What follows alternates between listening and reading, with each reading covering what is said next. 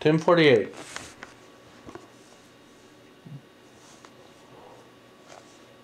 Jotham, king of Judah. We're taking a break from Israel for a while.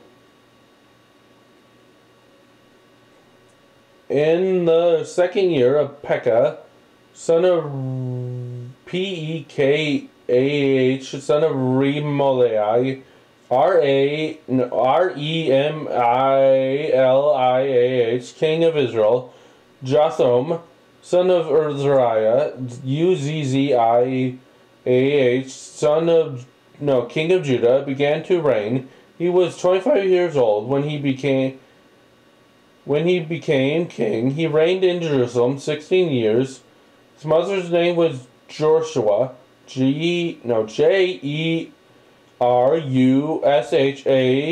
daughter of Zadok, Zadok. He did what was right in the eyes of the Lord, just as his father Uzziah did. The high places, however, were not removed. The people continued to offer sacrifices and burnt incense there. Jotham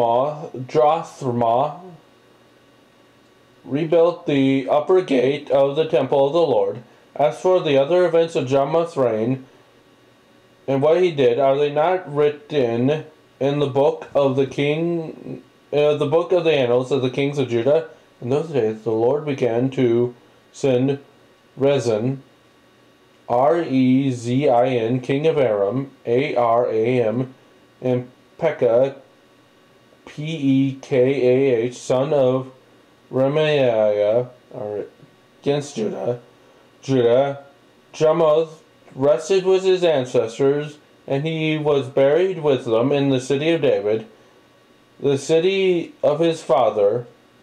Asa, his son, succeeded him as king.